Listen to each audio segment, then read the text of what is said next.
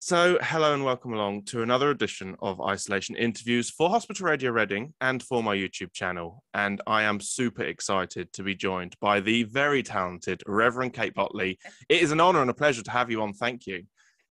Oh, you're so welcome. I'm a little bit scared of the phrase YouTube because that means that this is visual. And as you can see, I am not at my best groomed this morning, but that's okay. I think it's good to see people in the public eye looking less than perfect every now and again. Well, I was going to say I never look perfect, so that's always the way I do things. But And obviously, I've got this huge microphone in front of my face. If you're watching this on YouTube, you'll see. And if you're listening, let me describe it to you. I've got the world's biggest microphone in front of my face because that's what happened in lockdown. That's what happened when we were in isolation. We all got these bits of kit delivered to our houses and just sort of cobbled together these studios. Well, my husband trained as a sound engineer originally, so he finally felt vindicated because all the boxes of wire that I've been trying to get him to throw out for the last 25 years of our marriage, he finally went, "Ooh, I know what we could do," and so he set me up with all these like posh bits of kit. And lots of people who interview me on radio go, "Oh, I like your setup. Look at the size of your microphone." There's a whole lot of microphone comparisons going on. I mean, do you enjoy working from home and doing all this, or do you prefer getting out and going to a studio? I prefer getting out. I'm useless at working from home because I am easily distracted. So I intend to get up early and do that thing that clever people do where they get out of bed and they get dressed like as if they're going out of the house for work and then they sit in the same spot. I don't do that. I will have the telly on, I'll be baking bread, I'll be trying to do an interview at the same time. So it doesn't really work for me. But the blessing for me in isolation was because I do radio and telly, we were considered part of the essential sort of criteria sort of thing. And we were allowed to go out and about. And I drove up to Salford for my Radio 2 show every Saturday night, all the way through. And there was just me, food delivery trucks, and ambulances on the M62. And we all just waved to each other as we went past. And I got stopped by the police twice, which was very exciting. But I found that a dog collar and a BBC lanyard can get you most places, even places you really shouldn't be. Now, I mean, we must talk about obviously the hot weather recently. How have you been coping with this hot, cold, hot, cold? Now it's cold. It was hot. How are you coping with it all? Because I know you do a lot of outdoor swimming. Yeah, well, I'm a ginger, and so I do not thrive in hot weather at all. I go a sort of gorgeous colour of lobster, I would describe it. So I have a barrel in my back garden that's filled continually with cold water that I get in. But even the water's been too warm. Anything above, well, I like it below 10 degrees in the water, and anything above 16 is just too hot for me. So our lake at the moment is 24 degrees, which there's no adrenaline in getting in warm water like that for me. So yeah, lots of water, lots of ice drinks, lots of sitting in the shed, lots of getting up really early, which is not my bag at all. Getting up at sort of 6 a.m., doing some stuff, and then going to sleep at 2 in the afternoon. That's what we've been doing. One of the things I've invested, Roll well, on winter. one of the things I say I invested in, I came across it recently, is one of these ice cooler things that you put in your pillow. My word, it makes All a difference right. at night. Yeah, literally, you end up with a nice cold head at night. I thoroughly recommend it. That sounds great. I've been, me and my husband argue about this. We don't argue about many things in our marriage, but one of the things we argue about is windows open and doors open. He has to sleep in a cave, so he has to have the curtains shut, the windows shut, the doors shut, completely black, completely silent. And I like the window wide open, the door wide open, no sheets on, nothing on, all that sort of stuff. So we've been sleeping separately for the last however long this heat thing's been going on. So it was quite nice. It's been quite nice now the cooler temperatures are here to go, "Oh, you! I remember you. I quite like you." I mean, obviously, we're going back to the cold water swimming. I mean, what's because I mean, I've never done it. It looks like something that's Okay. amazing. I should do it. But what is it you get from that? What is that feeling like of jumping in the cold water? Well, first things first, you must never jump in, Oh.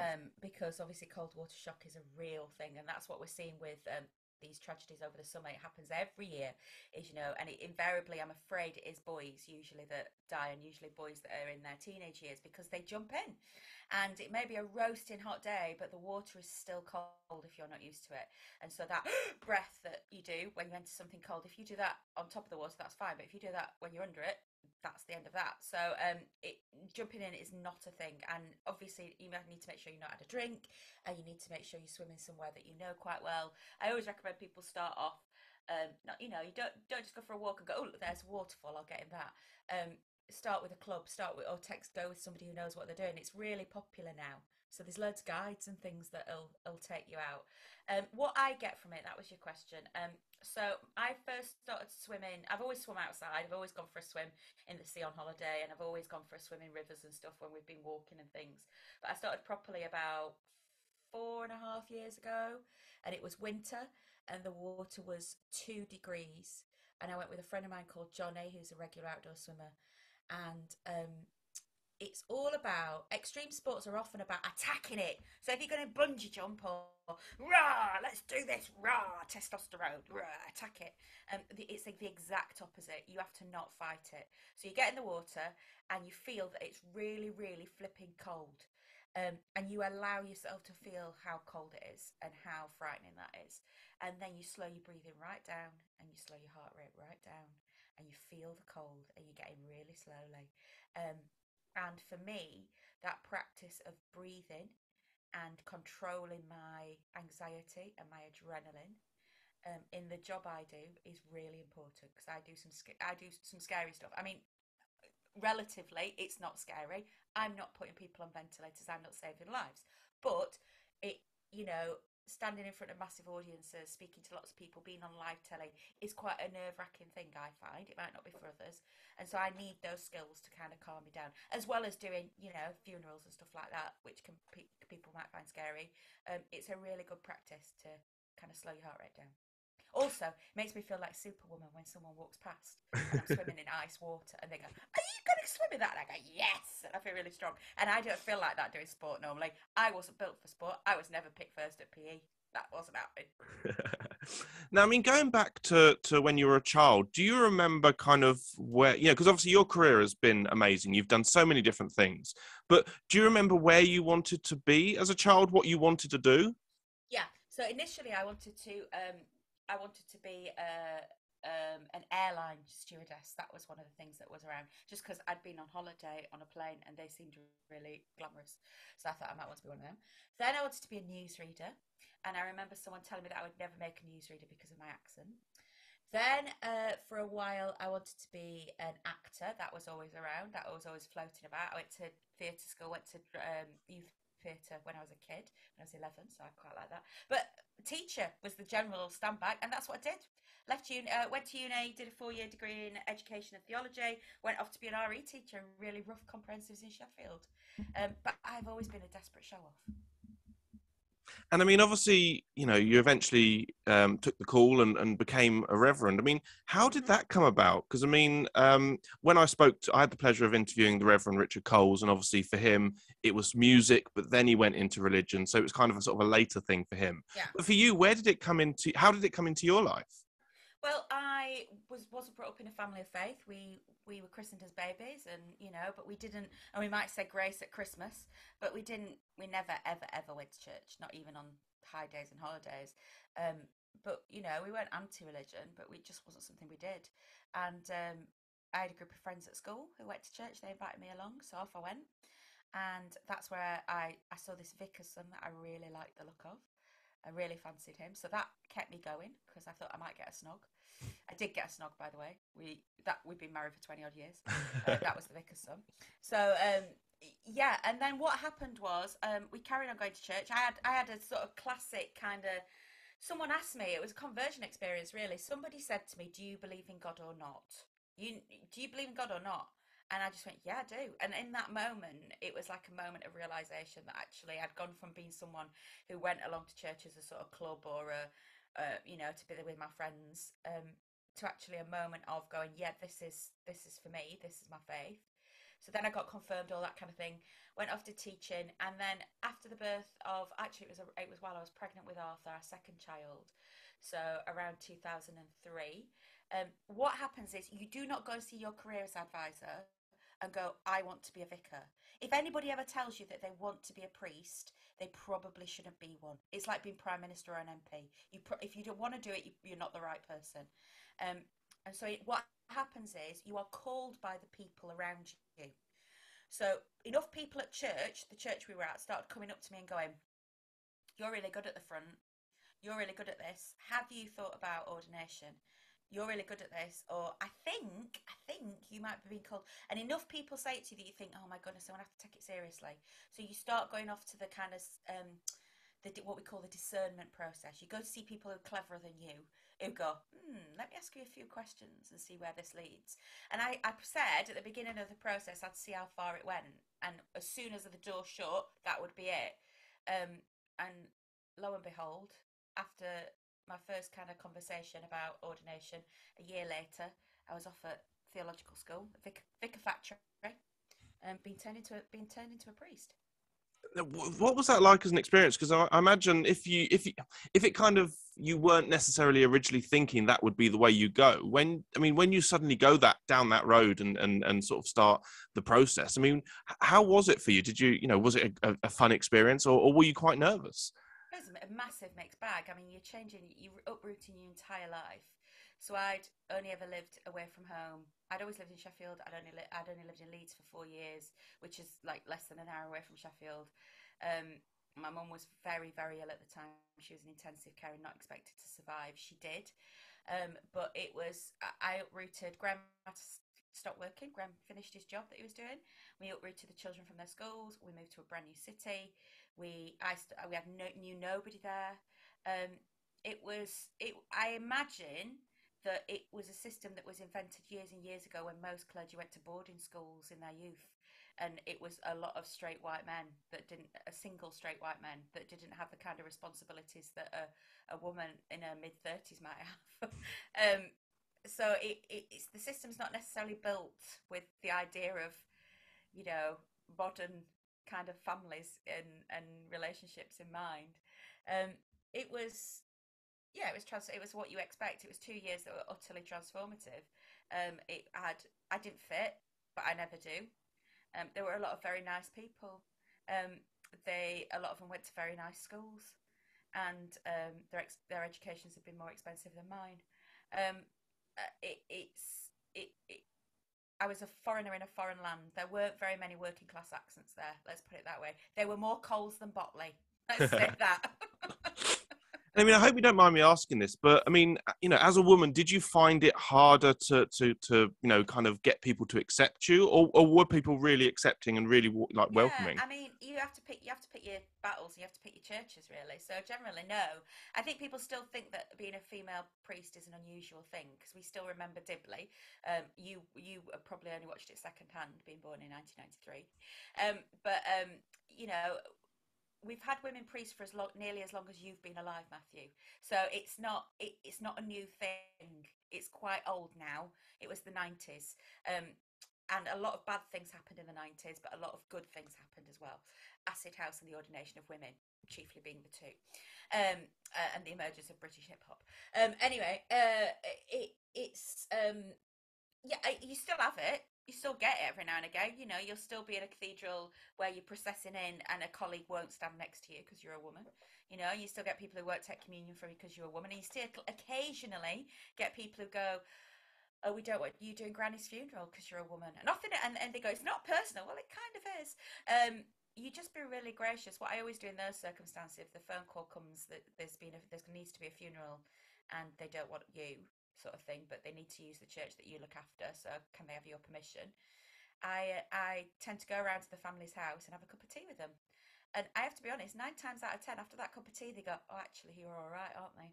Because that's the thing, is when it's something abstract, you can be against it. But when it's somebody sat down in your house having a cup of tea, it's very difficult to be angry with that person or to be against that person. We see that all the time, don't we? Not just with misogyny and sexism, but with homophobia, with racism. When it's something abstract, when it's people you've never met, it's very easy to say, I don't agree with that, I am against that. But once you've sat down and had a cup of tea with somebody or a sticky bun or whatever, you kind of go, "Oh, you're all right." I used to have it all the time when I was a teacher. I taught in a main white working class school and we had one Asian pupil, and I would get kids spouting this racism about how they didn't like Asian people, but then in the next sentence they go, "But you're all right, Wasif."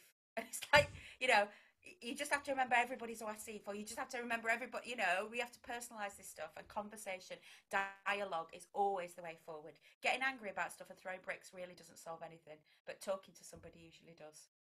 I couldn't have put it better myself. Absolutely, that's perfect. Now, obviously, Gogglebox came along. Was that? Did that come out of the blue? How did that come about? So I was in a parish church that was absolutely gorgeous and glorious. A huge barn of a building, Gothic priory, stunning architecturally. And they were doing 4 weddings a year, and they were skint. Frankly, they were skint. Now, I love weddings because everybody's happy at a wedding. The bride and groom obviously should be happy. The congregation should be happy. I'm happy because I get to stand at the front and make two people's, day. I get to be part of the best day of their lives. I get to tell them God loves them. So tick, tick, tick, tick, tick. And also, people pay for weddings. Now, church weddings are actually, the wedding ceremony itself is one of the cheapest aspects of the wedding. It costs less than the dress usually. It's about, I don't know the current figures, but it's less than 400 quid to get married in church. And so that's probably less than you're spending on your frock. Certainly less than you're spending on your flowers, I should imagine. So my treasurer's happy because it keeps and everyone's in a good mood. So weddings are great. So I said to my treasurer and my congregation, how would it be, because I love doing weddings, if we try and get these numbers up a little bit? And the treasurer went, that sounds like a great idea to me. So I agreed with him. I knew there would be a little bit more work for the congregation, but they could see that their building was going to close if we didn't do something. And this wasn't only going to help with revenue. And I mean, that's quite a cynical point of view, because if brides and grooms come and get married, usually what happens is a few years later, they come back for a christening. And before long, we are part of their lives. This church is part of their lives then. And they can't imagine ever going there. And then they come back at Christmas for a carol service. And then they come back at Easter for the Easter egg hunt. And then they come back. And before long, before they actually know it, they're part of the church family. And we can see our future, our present and our future right there. Also, rural congregations, average age of about 75. So we love seeing people, because invariably people are getting married in late 30s or late 20s. So it's lovely to see younger people in church. So I upped weddings and I worked really hard, and I went to wedding, these kind of like sales things where the wedding, what are they called? Wedding fairs. I went to wedding fairs with my dog collar on and a leaflet and went, hello, come and get married at my church. We went from sort of 6 weddings a year to 38 weddings a year, which is a lot of work, but it's doable. We were doing 2 or 3 weddings a day sometimes. Gary and Tracy came to see me. They wanted to get married. I said yes, and I was big on personalisation. I am big on personalisation. If you want it, I will do it within the realms of legality and propriety, and I will push both of those. They wanted to do a flash mob at their wedding. They wanted to do one of these things where one person starts dancing and the next person starts dancing, we all start dancing. So that's what we did, and it went viral on YouTube with 10 million hits. And the producer Gogglebox saw it, and that's what happened. And the rest, as they say, Matthew, is history. Did you ever imagine that it would lead on to something like Gogglebox? Was that even in your sort of thought process of something you wanted to do? What was it like? I presumed that the local press would be interested. Because vicars are still a bit of a novelty, and we're still, the public perception of us is that we're boring. Actually, I always ask people, when people go, oh, you're not like a normal vicar, I go, how many vicars do you know? And they go, well, just you. And I go, well, there you go then. Actually, all my friends are like this. All the clergy I know are a lot of fun. And are normal people. Every single one of them. A few are less extrovert than others. A few are, we cover a whole spectrum of people, but surely we should. If we're going to serve the people, we should reflect the people, right?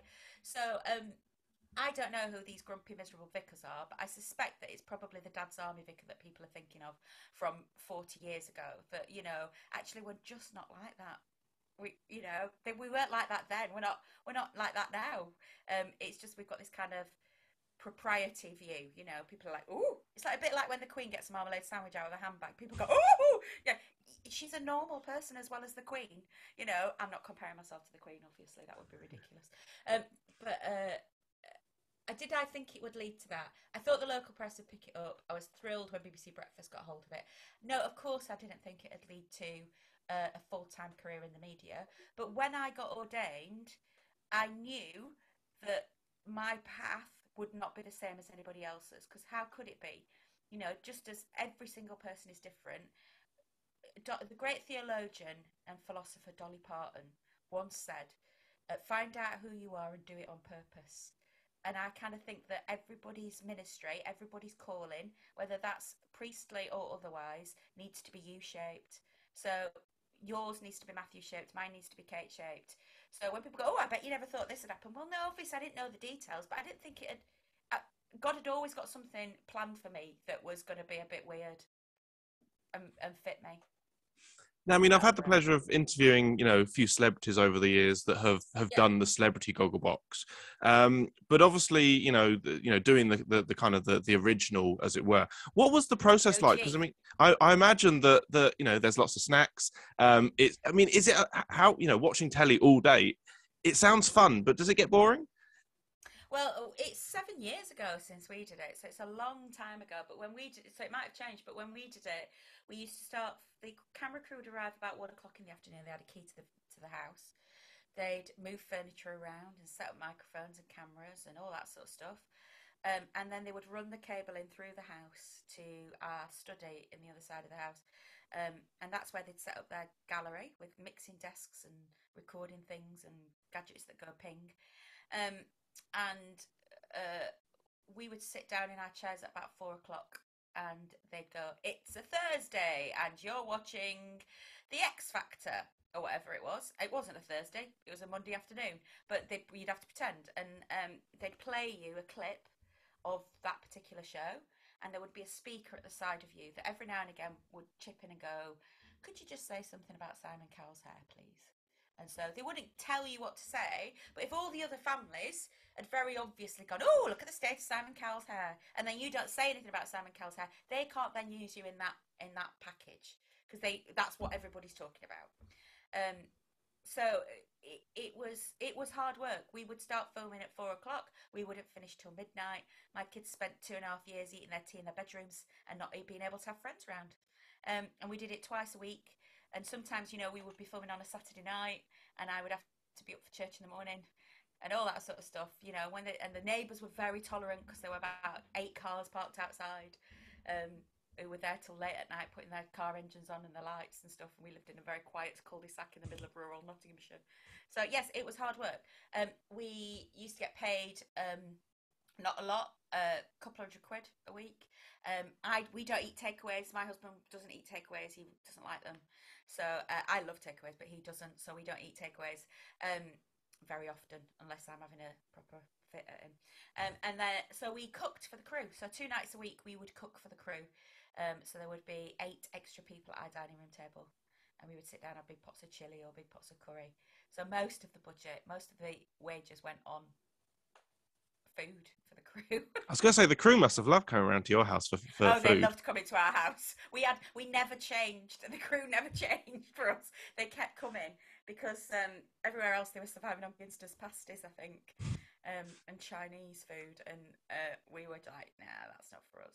So for a while they must have felt a bit like an extended family again. Oh, they were family. They were absolutely family. We celebrated birthdays, engagements, and that was the best part of it. The best part of doing Gogglebox for us was the crew, was having these beautiful humans in our house that we would never have met otherwise, that had come from exotic places like that, London, and they wanted to tell us about the big city. And we loved that. We thought that was great, and I enjoyed being part of their lives for a while and then being part of our lives.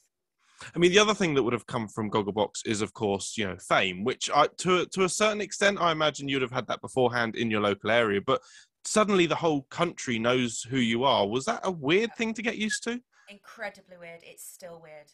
It's still really weird. And when people bump into you in the street, if they recognise you, they go, oh, this is really, I feel really weird. And I go, it's weirder for me. I promise you, it's weirder for me. I remember the first morning after the first episode of Gogglebox went out on the Friday night, we weren't allowed to tell anybody we were on it in case we didn't make the edit, because you don't want to make a big deal of you being on it, and then they decide to cut you, which they do all the time. Families film Gogglebox all the time and never make it onto the screen. I remember the first morning walking out and somebody shouted at me in a park. I went, Gogglebox, at the top of their voice. That's happened almost every day for 7 years now. It's weird.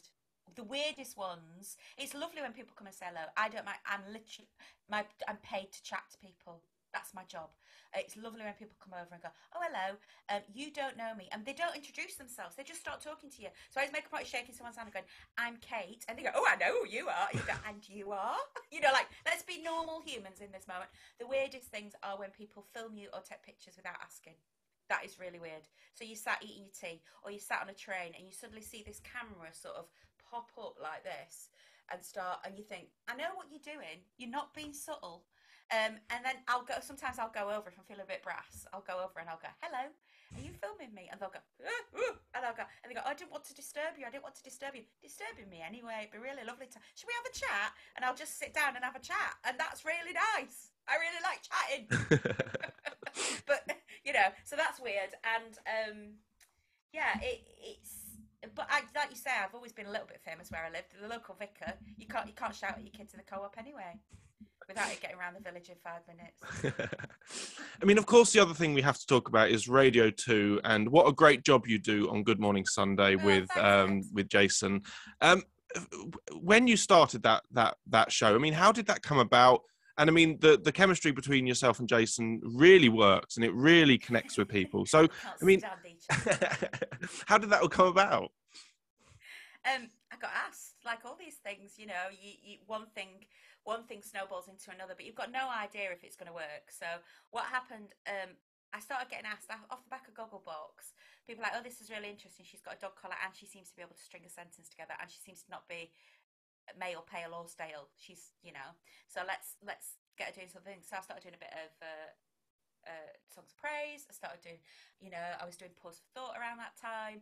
And I just started saying yes to everything I could say yes to, really, and giving it a go. Now, unfortunately, what happened with that was I was in danger of neglecting my congregations because at this point I'm still trying to run 3 churches. I'm still trying to be a chaplain at a local college 3 days a week. I was a chaplain at a FE college, so plumbers, plasterers, hairdressers, handing out condoms, taking them to clinic, that sort of thing. You know, I had a lot of, is it burning or is it itching conversations? So I'm trying to hold all that down and do this media stuff, and it came to the point where it was really quite clear that it was time to stop doing full-time parish ministry. So I became like a supply vicar, like a locum, but I had no contracts and I'm still freelance now, so year on year I have no idea if tomorrow I'm going to get paid. So, you know, it's a scary place to be. Radio 2 phoned me up and said, would you like to do Radio 2? And I said, yeah, of course I would. And I had to get an agent and I had to start exploring that way, figuring out things like tax and, you know, all that sort of stuff that I had no idea about. And we'll just see. You know, I think the really important thing, I mean, you asked a question about fame earlier. It's a silly word and a bizarre concept. But it's something that needs to be I want to handle it really lightly. I'm really happy. I love what I do. I love chatting to people. I love being recognisable. I'm an attention-seeking maniac and an egotistical nightmare. And I love what I do. But I hope I hold it really lightly. And I know one day it will be finished. It will be over. And somebody will come up to me in the street and go, didn't you used to be a bit famous? And that will be, you know, like the Copacabana song with Barry Manilow where Lola sat at the end of the bar with faded feathers in her hair. I just hope that when it's past, the next thing that comes along, I will love just as much and be just as happy doing. Because that's the way to hold it, isn't it? Otherwise, it gets a bit desperate. Otherwise, you're the 65-year-old actor in stonewashed denim pretending that you used to be somebody. Well, you still are somebody. You're still loved. And my identity is not found in my fame. I'm still Kate, whether I'm on the telly box or not. And I mean, I was going to ask, do you get to enjoy a day off, or do you love working too much that a day off, you know, there's no time for that? Well, I have the most fun ever. I mean, you know, sometimes people go, oh, you work so hard. And I'm like, I really don't. I just show off with a microphone on. I mean, it's long days, and when you're at work, you're at work. So I filmed this week in Carlisle, which involved a 5-hour train journey, and I had a microphone pinned on me at 7 a.m. and that microphone didn't come off till 7 p.m. and I was at it all the time. I was, you know, because you're the person that's driving it, Every interview, that was Songs of Praise, every interview you do, every person you encounter, you have to remember they're only encountering you once, and you need to, you know, you do, we call it the Kate Bottley show, da-da, you know, you're on, the curtains are open and you're on.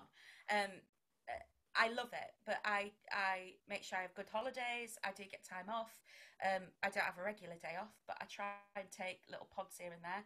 And yeah, I mean, I, I have a dad who used to be a steel worker. My mum was a school cleaner.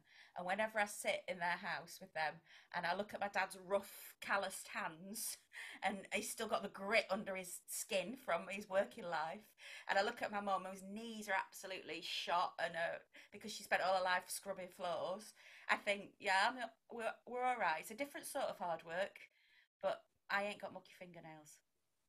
Now, I just wanted to, of course, ask about, our amazing NHS. They do such a fantastic job, and particularly over the last couple of years with everything that's been going on. What's your impression been of the amazing work they do? What are your thoughts on the amazing NHS? Well, I can tell you a story about my mum. So my mum had a huge heart attack. She happened to be in a doctor's car park where she had the heart attack, which was a bit weird. And then, so they bundled her into the ambulance and took her off to hospital. And due to complications from blood clots and all sorts of things, she ended up having to have a whole load of bowel removed. And she was in intensive care. And I remember gathering at the bedside. At the time, I wasn't a priest, so I got my priest in, and we anointed her and we prayed over her. And we did all that while these people in ICU would do it, trying to save her body. We were we were doing the soul bit and they were doing the body bit. And then she had this long stay in intensive care, and we went every day, all day, like you do, to keep vigil, really. And one nurse, I remember very vividly, asked me if I would bring in my mum's perfume so that they could spray her with her own perfume, so that she smelt right as we were getting ready to say goodbye to her, so that she didn't smell of hospitals, so that she smelt like her. Because my mum's a woman who likes to look after herself. She likes her nails done and her makeup done. And that was only one of a catalogue of things that they did to show that the person in the bed is more than just a body they're trying to keep alive. They remembered that she was a mum and a wife and an aunt and a sister and all those things. And I used to get very upset that they used to put her in the hospital gown and it said NHS property on it. Now I know they mean the gown, but I remember one day completely losing my shizzle at the bedside, going, "She's not NHS property. She's my mum." She was never put in one of those gowns ever again, because that was just the catalyst that upset me that day. And little things like that, the perfume, the robe. The other thing that they did was, even though she was fully ventilated, every time I walked onto the ward, they went, "Oh, look, Margaret, your Katie's here. Oh, look, Margaret, your June's here. Oh, look, Margaret, your Arthur's here." And they would use our names and they would talk to her and tell her what they were doing. And it was so precious and beautiful to see that. And I know they had a piece of paper with all our names written on, so that they could take, when we walked, because she was there that long, that when we walked in, they could talk to us. And they listened and they asked questions. And of course, it's not a perfect thing, the NHS. It's like, because nothing is. But it's those things, those extras, that make all the difference to somebody who is having the worst day of their lives. And I mean, what messages would you love to give to the amazing NHS staff, but also the patients who are currently in hospital at the moment as well? Well, it's about compassion, isn't it? It's about us all remembering that we're all human, not just the person in the bed, but also the person beside the bed that's taking your temperature and doing your stats. It's really important to remember that they've got a family at home, probably. They're going home to somebody that loves them, and that we are all connected. And that when we see the best of each other, it's when we see the human behind a uniform, behind, the hospital property gown. And so it's about thanking them, because every single time I've been in hospital, either in a professional capacity as somebody visiting someone, or as a patient myself, or as a daughter of a patient, it's those wonderful moments of humanity that are the added extra of the NHS that go beyond funding, go beyond all those things. You know, and it is such a precious thing, and it's a bit like all those organisations. You know, we will miss it if it ever goes. We'll go, why did we let that go? Why did we fight harder for that? So yeah, I think it's one of our greatest. It's the jewel in our crown, isn't it? No, put it better myself. Now, I just want to say it's been an absolute pleasure, Kate. Thank you so much for giving up your time to talk to me. Of course, keep safe. You're welcome back anytime. If you find yourself in the Reading area, by all means, pop in. But yeah, thank you so much for giving up your time. Thank you. Thanks, Matthew.